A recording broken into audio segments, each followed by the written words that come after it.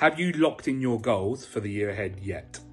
So lots of people, when I talk to them about goals, they will have a vague idea of a goal, but I'm talking about being really crystal clear goals. And there's a hierarchy to goals as well. So let me tell you how I do it, and works really well for me and for my clients.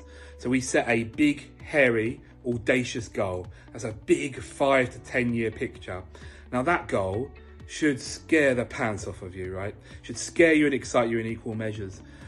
It's a really big thing that you set. You go, yes, this is what I want to achieve. But I'm not quite sure how to get there. So that's okay. What we'll then do is we'll then break that down so there's a little bit more